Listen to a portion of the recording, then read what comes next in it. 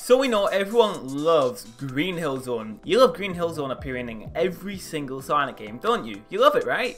Well, obviously not, apparently. So in this video today, I want to discuss what I think is the actual problem with this stage, Green Hill Zone, appearing in recent Sonic games. So let's begin. So I think basically the main point as to why people don't like it is it's always treated as this la-di-da-di-da happy place, and it's always usually the first stage of the games. It's all just happy, aha, Sonic, Green Hill Zone, just like how Mario has the Mushroom Kingdom, Sonic has Green Hill Zone. So I think that's the big issue right there. It's always the starter stage, and it gets repetitive once you do that for every damn game you do. Sonic Mania did it, Sonic Forces did it, Sonic Generations did it, Sonic Lost World did it, all the first stages of the game, and they're always treated and presented the exact same way.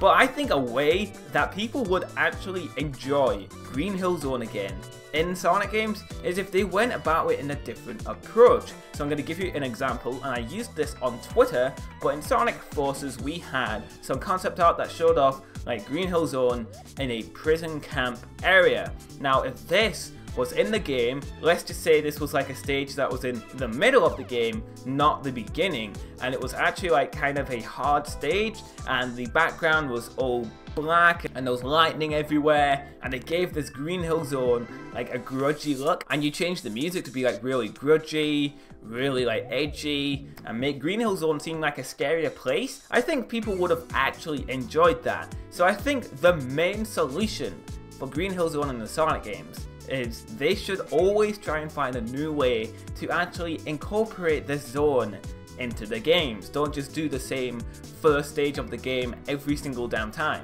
Because Green Hill Zone itself isn't a bad stage. It's not bad aesthetically. It's the way you want to present this stage. Do you want Sonic's icon to just be Green Hill Zone? Or do you want Sonic to be this unique brand that can show off a variety of stages and show that the series still has creativity?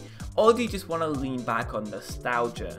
That's the biggest issue. It just leans back on nostalgia instead of trying to evolve what the stage is and find new ways to incorporate it. Because even in games like Sonic Advance 3, it was like Sunset Hill, it wasn't the first stage, it was the second zone, but they still tried to find a new look for it, a new feel. And then in Sonic 2, we had Green Hills, and that was like a hard stage. You had to go on those paraglider thingies. I'm pretty sure that was in that stage. It was a new way to show off Green Hill Zone. It wasn't just blue skies, green grass, and everything. It was actually different, and if they do that for a future Sonic game, hell, if they do that for Team Sonic Racing, that would be pretty damn cool, but I don't think they will. I think with Green Hill Zone and Team Sonic Racing, it's going to look like the one from Sonic Generations, because they love to present that version of Green Hill Zone, which does look pretty great. Of course, it's a really great art style, it's a really great way to show off Green Hill Zone, but it's just kind of boring in the end. And I think you guys would agree with me that Green Hill Zone has just gotten boring because it's always the exact same thing